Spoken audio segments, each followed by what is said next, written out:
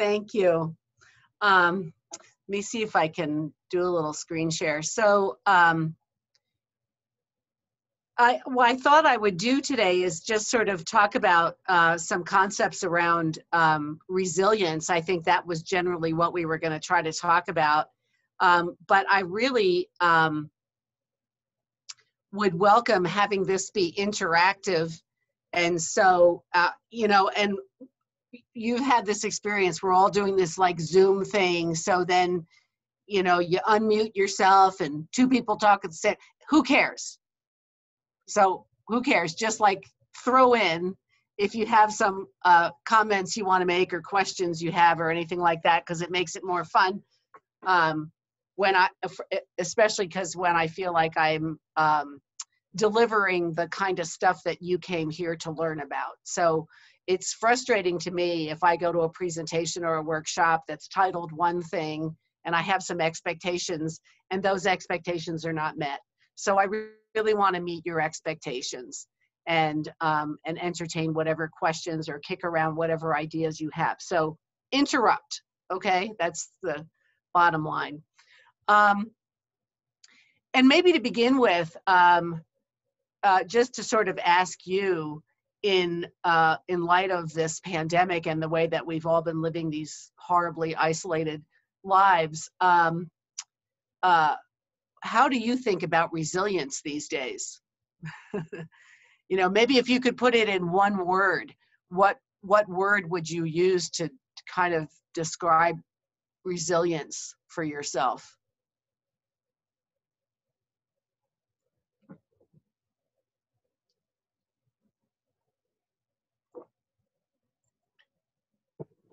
I think for me, it's been a little bit more difficult than usual. Yeah. So difficulty is a word that you might use to, I see Sarah said patience. Yeah, I'd say just learning how to be patient with myself and understanding that it's difficult to hold yourself to a similar standard than previous times. Right, right. And I should say, you know, beyond the pandemic, I mean, that's just one layer, right? We have a crazy president and chaos, right? And violence and forest fires and. Anybody want to throw in some other words around resilience? Yeah, Zane. I think for me, the word that comes to mind would maybe be perseverance. Huh?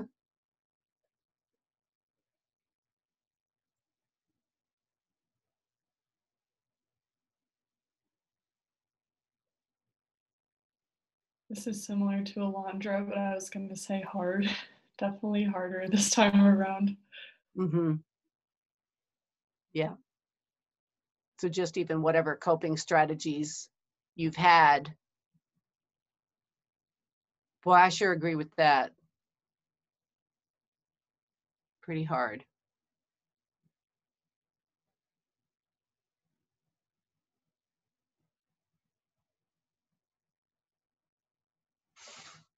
Well, so as you sort of think about that, I'm going to see if I can pull up a screen. This is always a crapshoot. I'll see if I get it right. Oh, look at that. I can actually see it. So exciting.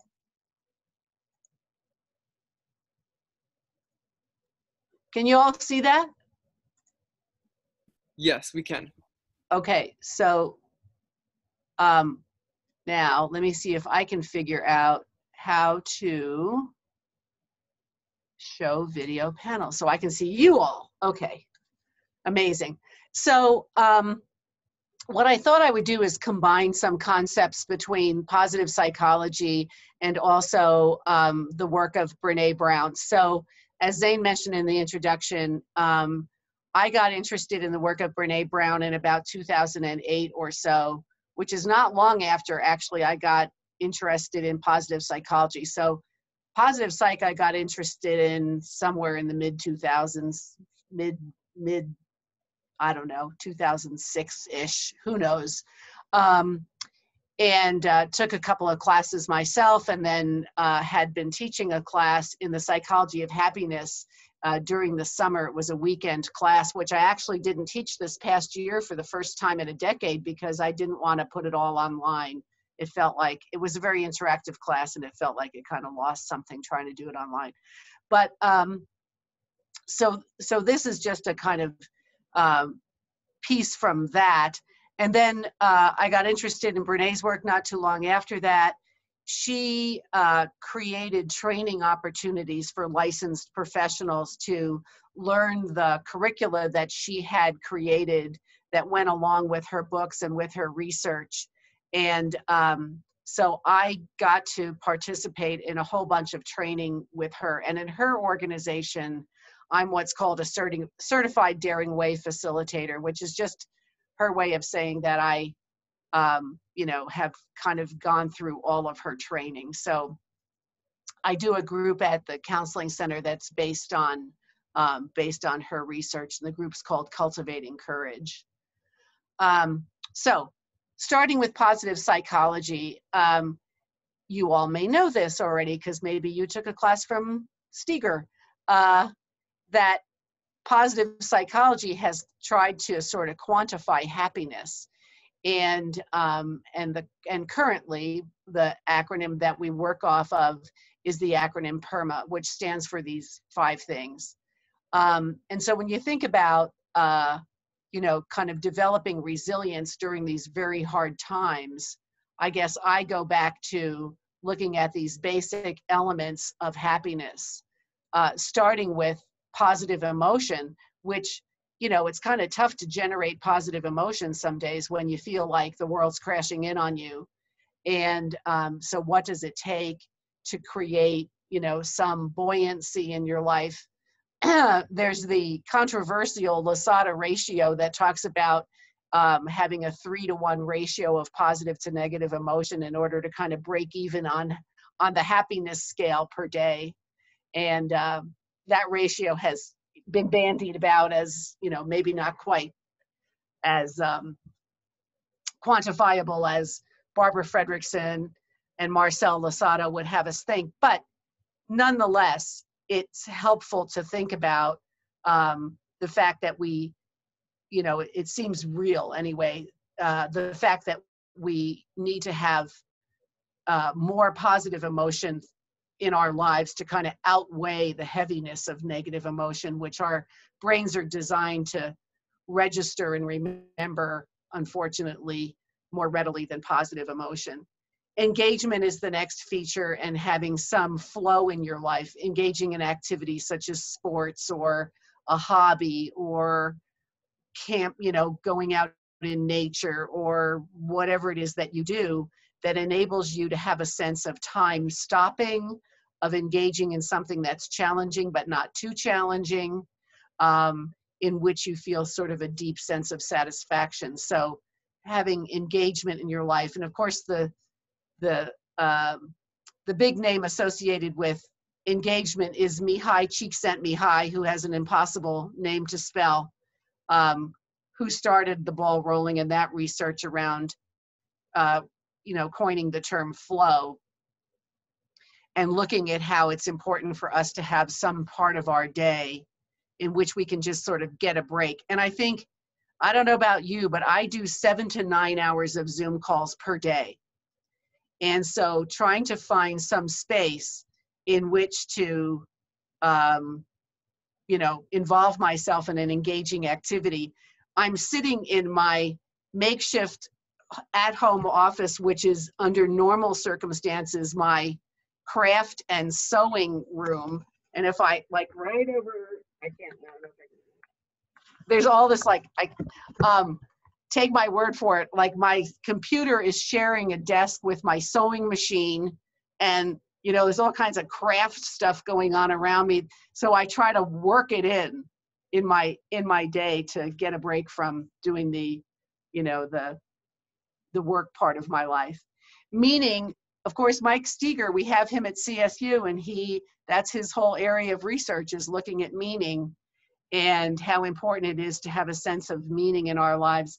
And I guess for me personally, you know, I was talking a moment ago about gushing about this job that I have and had the privilege to be able to do this work for all these decades.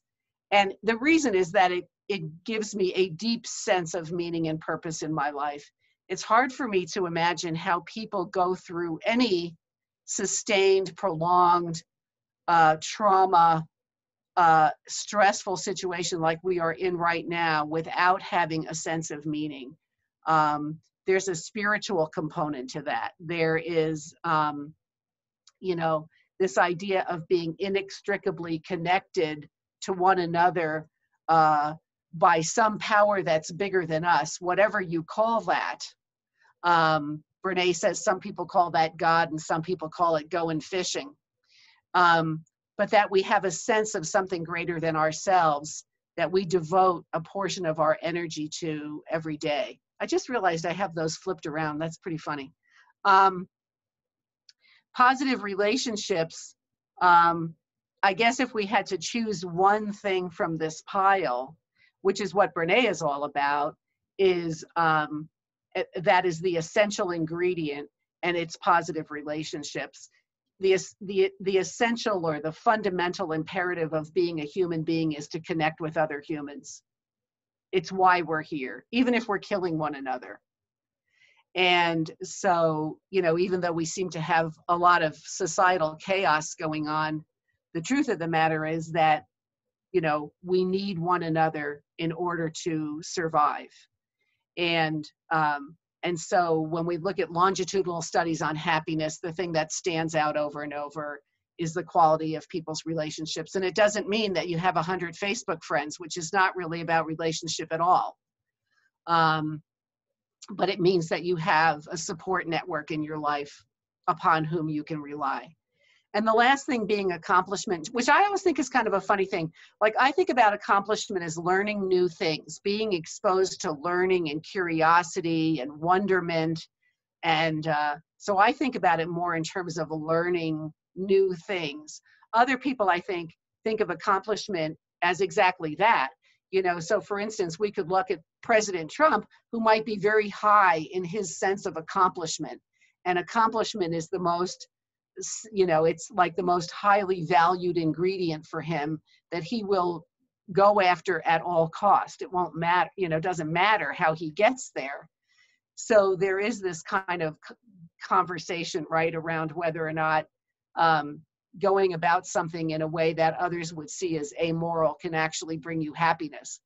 But I think about it here, especially in terms of the current circumstances that we're living in, as pursuing new ideas, pursuing new learning, that keeps us curious and gives us things to look forward to.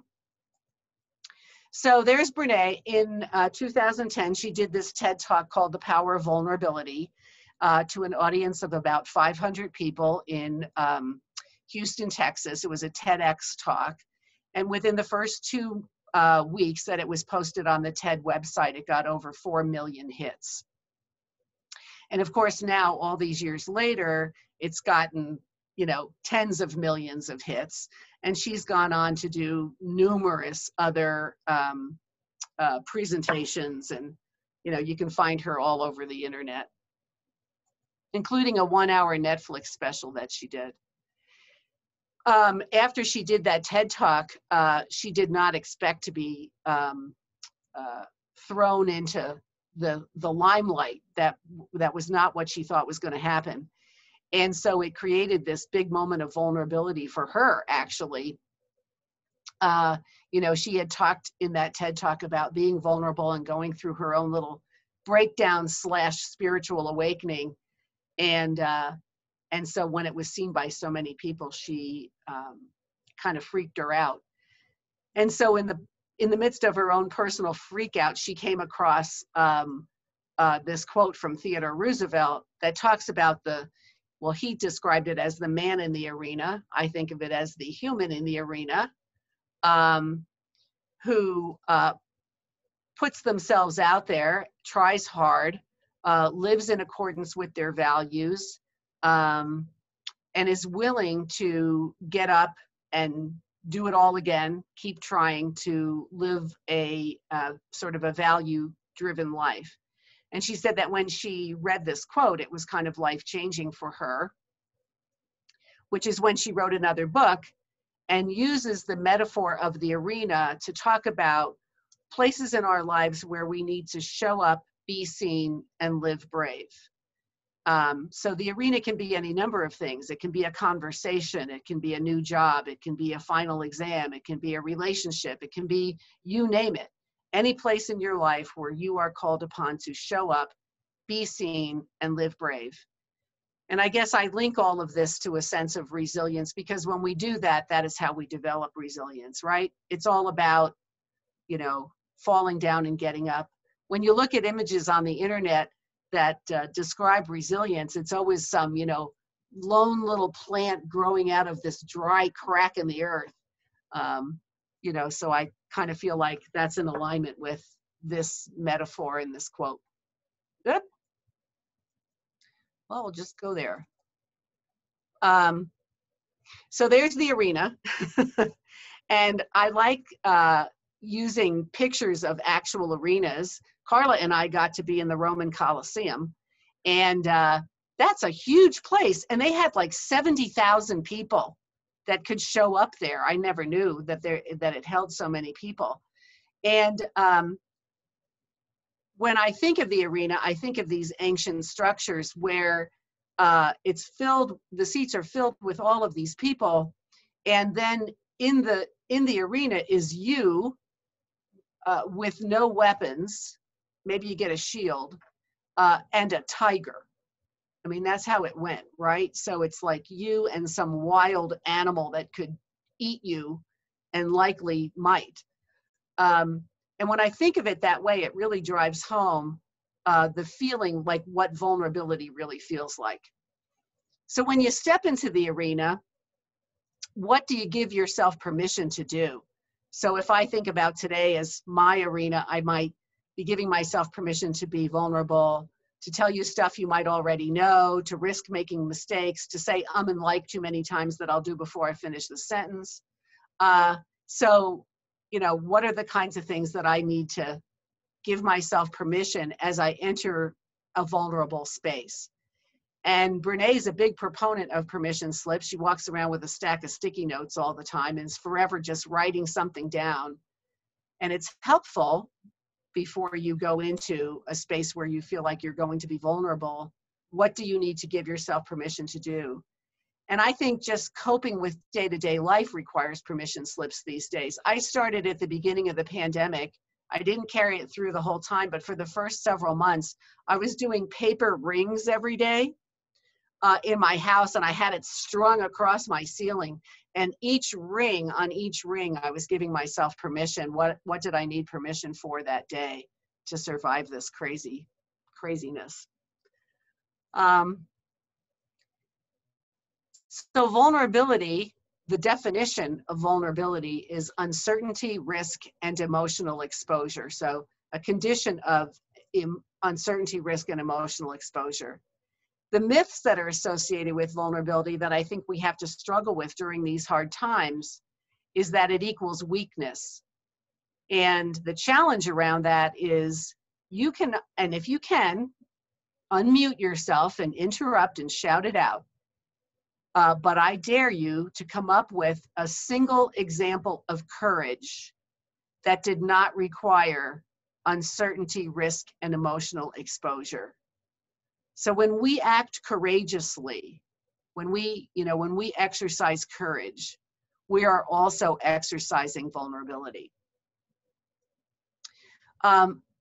So it's not weakness. Vulnerability is the opposite of that. It's exercising, you know, if we stand in that condition, in that arena, and lean into our values and attempt to live authentically and do our best, that's exercising courage.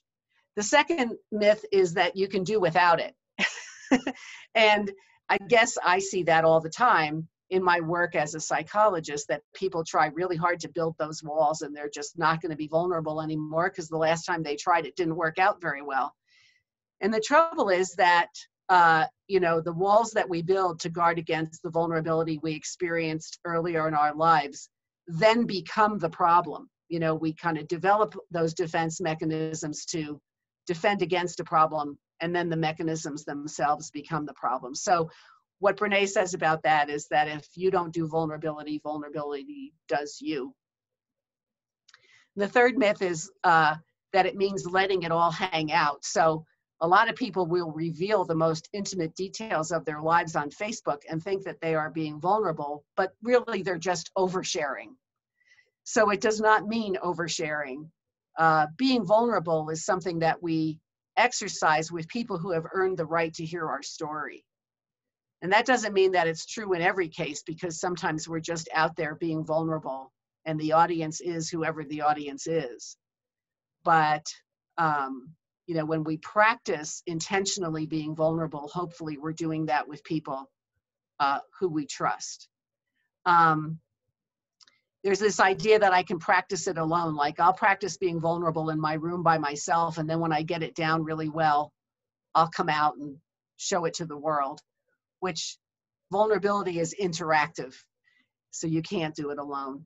And the idea that you first have to have trust, and really this is an issue of kind of a hand in hand. Yeah, you have to have a little bit of trust, but not entirely. So you take a risk and then that either builds trust or erodes it. So the kind of growth of trust and the deepening of vulnerability with other people happen hand in hand. And the last thing is you can engineer it. People are always saying, you know, Instagram is great for this. You know, here's the 3 steps, or here's the 5 things, or here's the whiz bang pathway. And it's really not something that you can engineer. Like I'll learn how to be vulnerable by reading this book. It's really something that we have to practice. So she talks about the arena as this place where, you know, there's all these people sitting in the arena, and that the arena is full of critics. Lots of times the worst critic is our internal critic, the voices in our own heads that tell us that we're not enough and we shouldn't try. But there's also the cheap seats, which again, in the age of social media, it's not hard to find people who are willing to post anything about anyone without having any real idea of what they're saying, right? So the world is full of cheap seats right now. And it's amazing to me, you know, if you look at the counseling center and the presenting issues that come through the counseling center, it used to be maybe a decade ago, there'd be this kind of, sort of even Steven presentation of depression and anxiety. They were kind of the major 2 presentations, or family issues or some childhood trauma. But in the last decade, you could look at a graph and see anxiety just going up and up and up and up. And so right now, that is far and away, by light years, it is the most common presenting issue at the counseling center. And a lot of it revolves around social anxiety, about this fear of being judged, this fear of showing up, and what will people think? And I think a whole lot of that has been accelerated by people's attention to social media. There's also the box seats, which, you know, that's a very prominent feature of our society right now. The box seats are occupied by the people who built the arena. So people who have an investment in you feeling shitty about your race, age, gender, class, ability. And we could go on and on about all of those classifications. But there are, you know, we live in a white supremacist culture, misogynistic white supremacist culture, that wants nothing more than for certain segments of our population to feel shitty because it serves their purpose. So what comes up when you're in the arena? Feelings of scarcity, shame, comparison, perfectionism are all the things that we kind of rumble with when we're standing in that arena. So vulnerability is the core of shame and fear and our struggles for worthiness, says Brene, but it also appears to be the birthplace of all the good stuff. And the trouble with vulnerability is that we don't get to say, I only want the good feelings. You know, joy, belongingness, love, being the best grandmother in the world. You bet, I'll do that. I don't want any of the shit though. I don't want any of the hard stuff. And the trouble is that you cannot do that. You can't live an authentic life without dealing with all of it. You cannot select out only the good stuff. We try that, you know, we really try to do that, but it does not work. So what comes up when we're feeling vulnerable? Shame. Here's a definition of shame. Is the intensely painful feeling that comes from the belief that we are deeply flawed, and because of that, unworthy of connection and belonging. I feel like this is a really powerful definition. That painful feeling that we just are crap no matter what. A lot of people come to therapy and in our vernacular every day will say, well, I feel so guilty. You don't feel guilty, you feel shame. Guilt is a good emotion.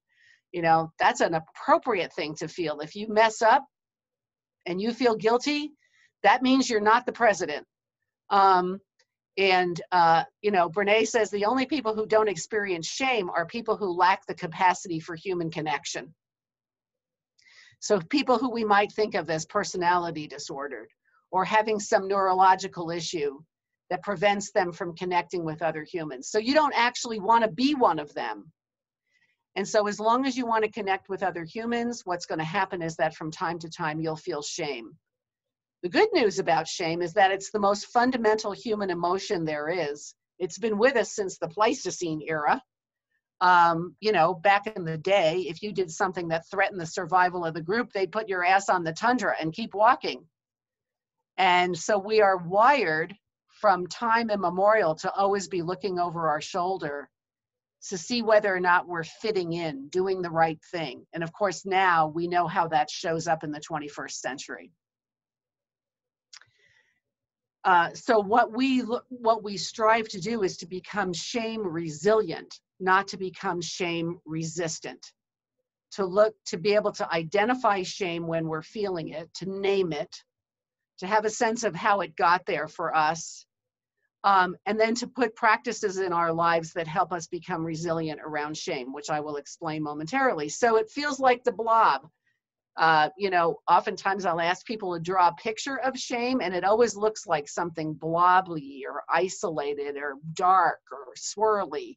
And so I like this from a movie from yesteryear that, to me, that's a good depiction of how shame feels.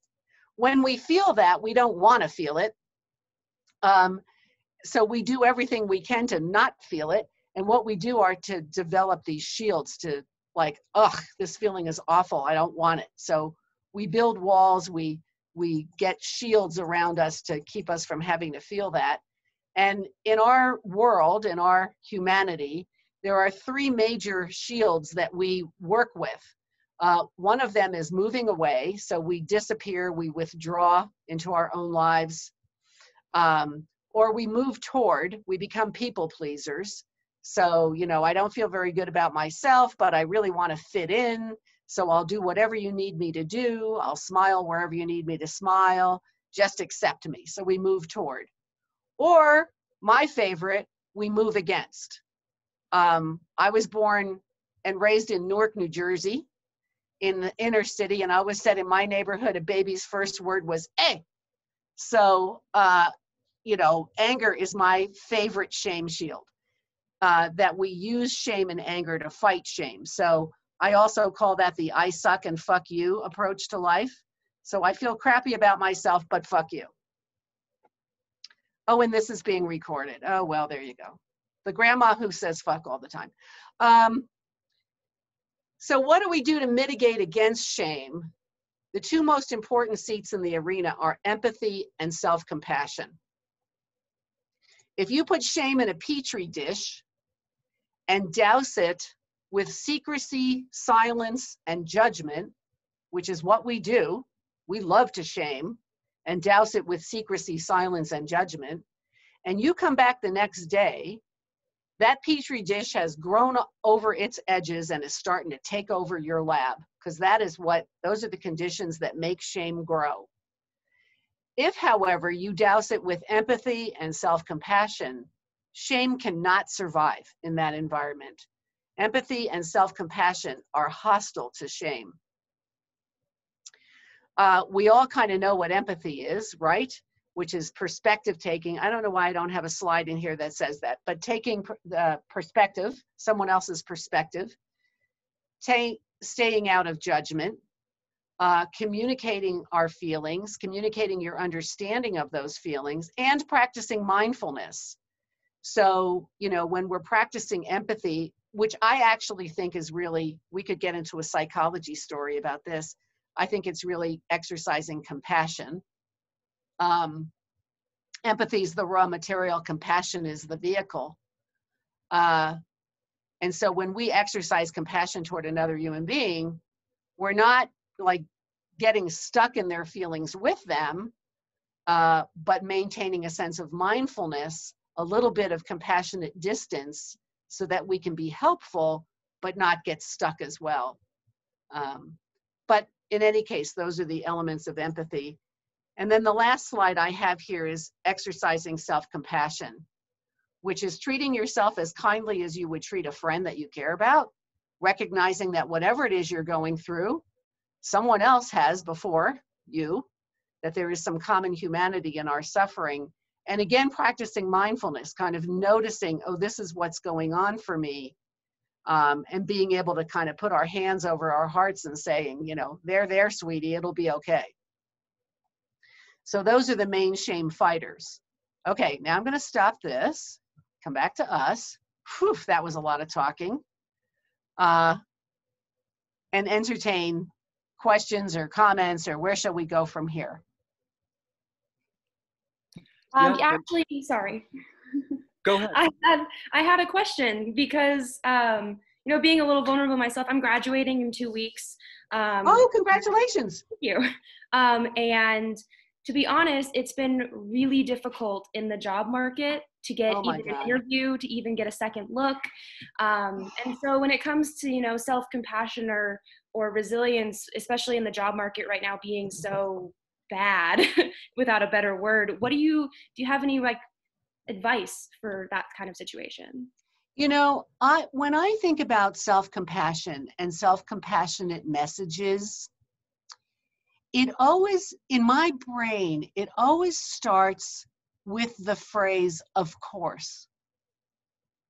Of course I feel afraid and overwhelmed and scared about my future. Who wouldn't feel this way if they were a graduating senior in 2020 in a pandemic with the world on fire? Who on earth would not feel scared? Of course I feel scared and worried. It makes total sense. And it's okay that I feel this way. And I think there are few spaces in life, Sarah, that are more vulnerable than when you are looking for a job. There is such vulnerability in job hunting. So if you are in that arena, in this environment, you are heroic to just be standing there, I want to say. So to recognize that that's what's going on right now and give yourself permission to be scared as hell. Like, you'd have to be nuts not to be scared, right?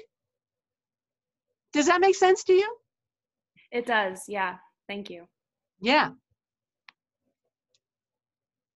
Some people mistake, they think of self-compassion, especially when you're like a perfectionist student, straight A, people think about self-compassion as the same as self-indulgence. It's not that at all.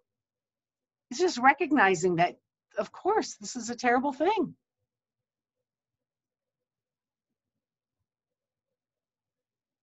What else? Zane, you were going to say something. I was just going to say, feel free to ask questions, anyone jump in now if you'd like to. Please do.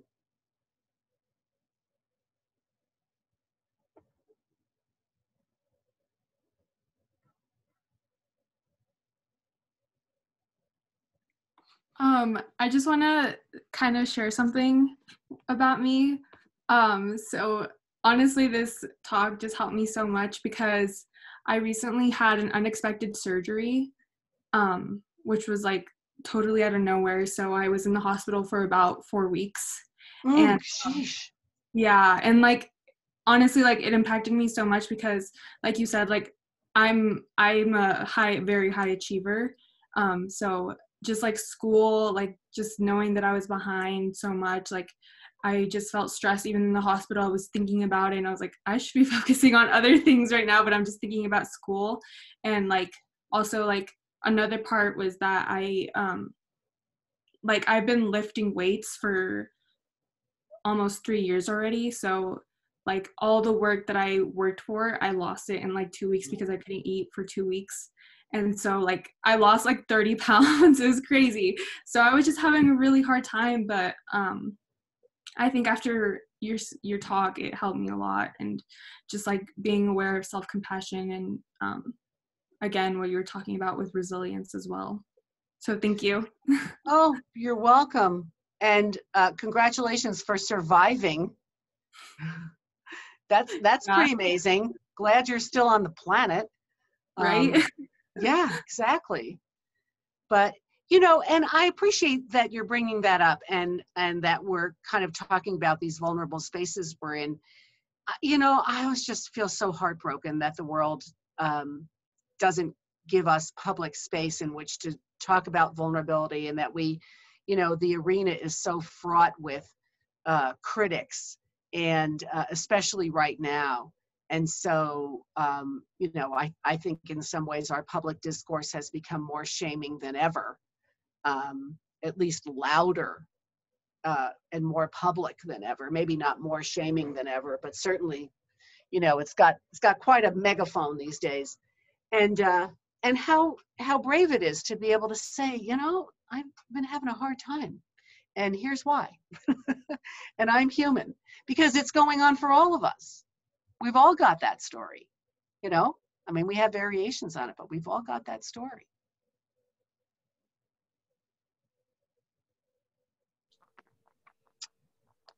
Michele, what else are you thinking? Yeah.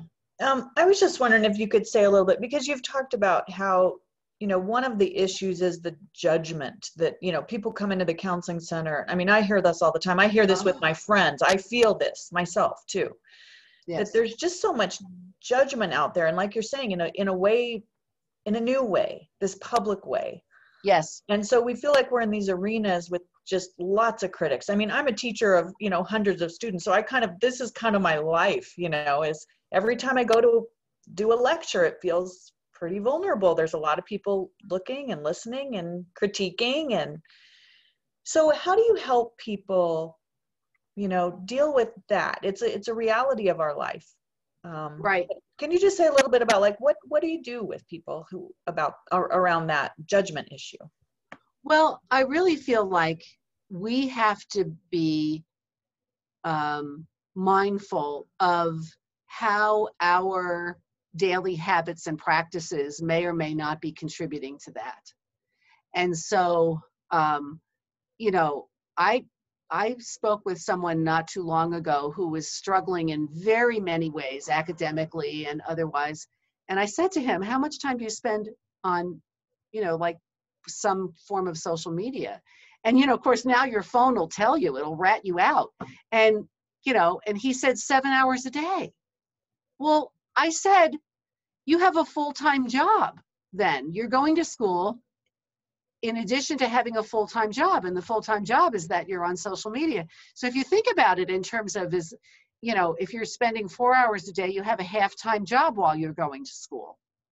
And maybe you're going to school and working somewhere else. So now, and if you think about it in terms of how you're spending your time and how much energy it takes to be comparing yourself to other people, perhaps that can provide some kind of motivation to let it go. It's very scary. It seems very scary for people to turn off social media.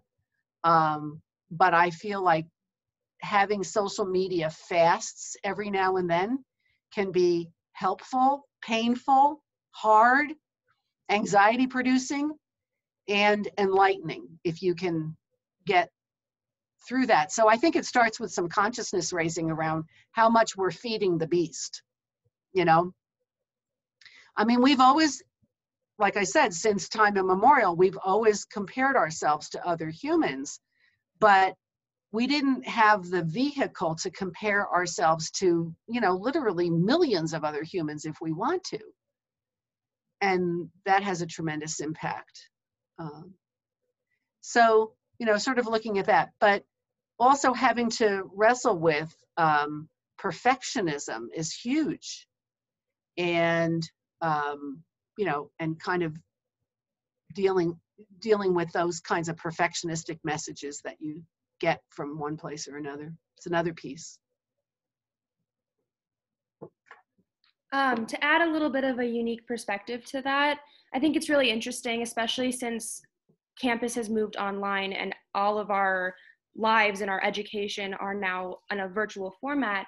Even more so, I work for the university and I work in the biology and chemistry departments for the learning assistant position. So we work with students and I help teach recitations and all that. And more so, since things have moved online, since having that job both face-to-face and in person now, or online now, I think it's an interesting perspective to look at that now my job is also virtual. It's also on my phone and it's in group chats and it's on an app on my phone. And so I think it's interesting to look at it from an outside new perspective, because this is something that we've never had to deal with before. This is something brand new. And we're kind of all guinea pigs to the whole situation, which I think is interesting to see where we'll look back on how we did. Amen. Yes, we are all guinea pigs, and I think we're going to be talking about this for many years to come, and the profound impact that going virtual has on us as individual organisms and on our culture. And you're absolutely right. And people who are kind of addicted to the internet or whatever, it's harder to get away. Yeah.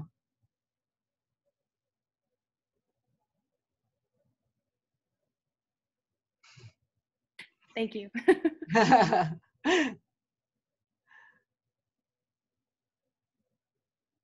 What else are you thinking? Hi. Hi. I really liked your talk about compassion and empathy.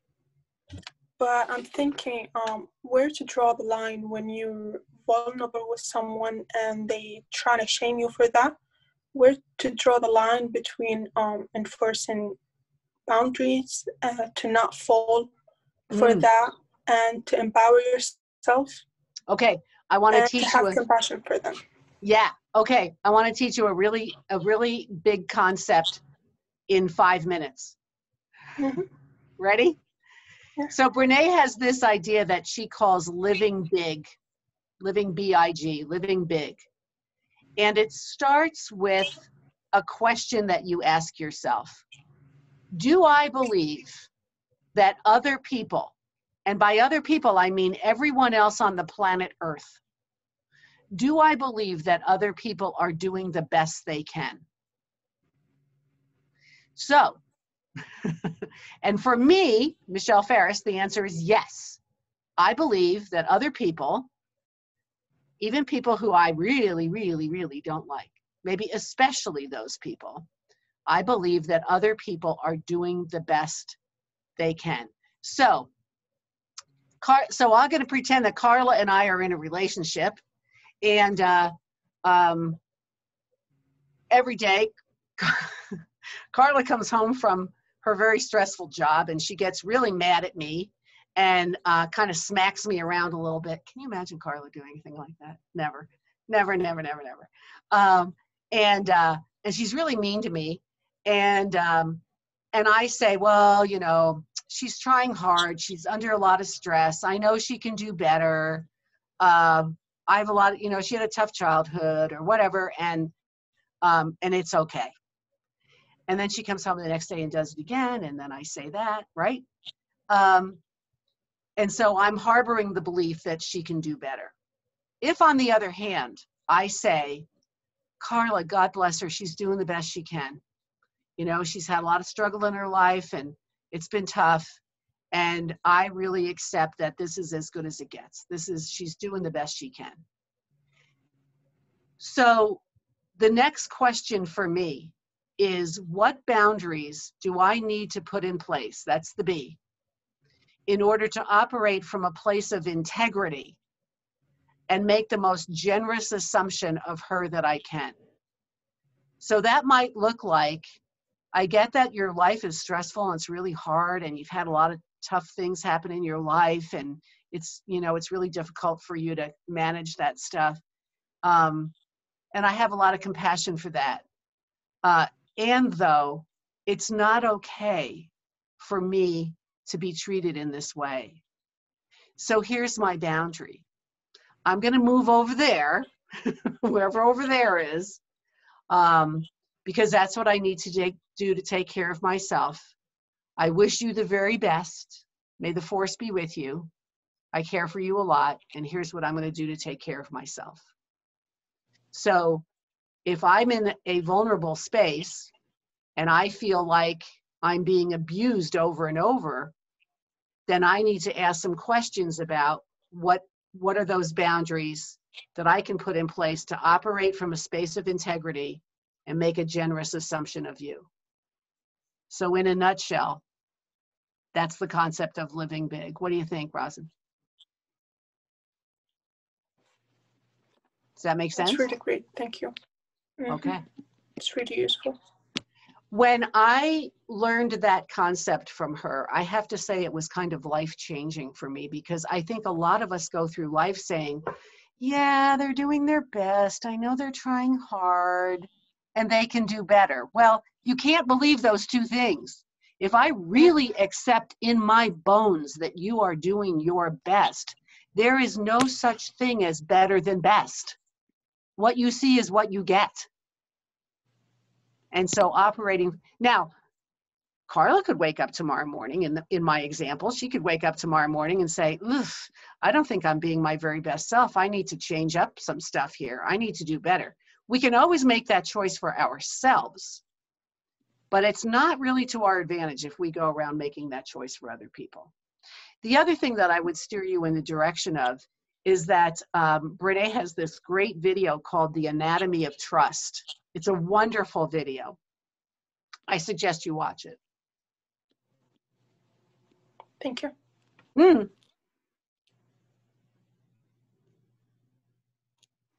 have another couple minutes. You know, on Zoom time, we run it right up to the clock. So what, what else might be on your mind?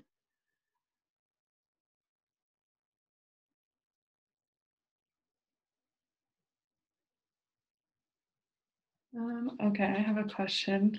Let's see if I can phrase it correctly. So I'm sure you deal with a lot of clients who are like feeling really helpless and might feel that they don't know how to practice these things. Like there's maybe no hope for them, something like that. And I'm curious what you tell them and how you kind of go about that, and maybe like some tools that you would provide for them.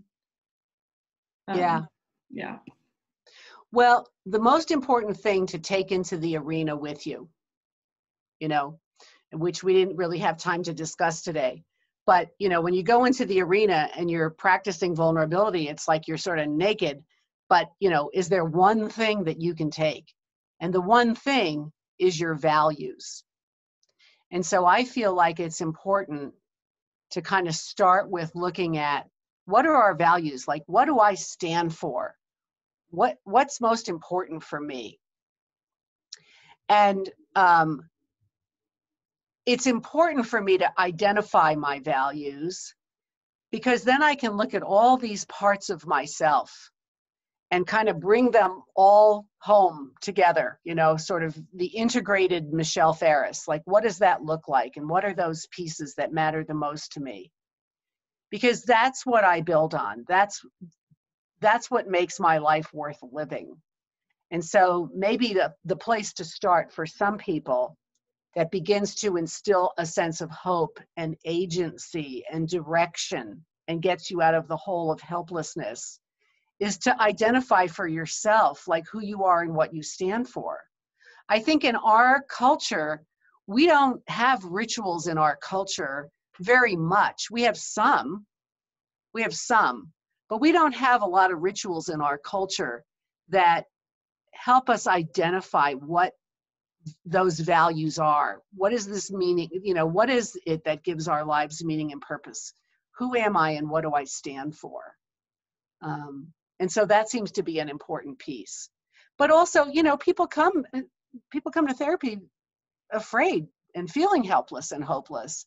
And so our job as psychologists is to provide that empathy and to teach self-compassion. So, you know, sometimes you begin to build little baby steps, but hopefully eventually get there. Thank you. And I think y'all probably have this figured out. This profession you're going into, it's really hard. It's not easy. 11:57. I was born at 11:57 p.m. All right, darlings, I think we might have come to the end, yes? Yeah, if there's no further questions for Dr. Faris or further thoughts. You can always track me down on email, you know, michelle.faris@collegestate.edu. You just track me down, hunt me down. I'll talk to you about anything any old time. Thank you so much, Michelle. That was so good. Oh, good. I'm glad. Yeah. Thank you so much for being here and talking for PsyChind PSA. We really, really appreciate that. We're so happy to have you today. Well, thank you. And I'm so glad that I got to come and be like, oh, look who you are. This is exciting. So thank you so much for making my day. It was awesome.